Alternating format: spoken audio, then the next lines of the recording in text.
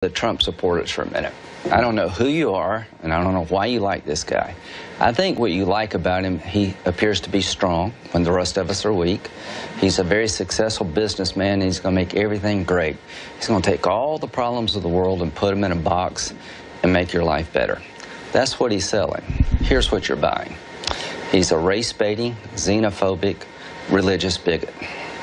He doesn't represent my party. He doesn't represent the values that the men and women who wear the uniform are fighting for. I've been in the Air Force for 33 years. I retired this June. He's the ISIL Man of the Year, by the way. Just got back from Iraq a week ago this Monday.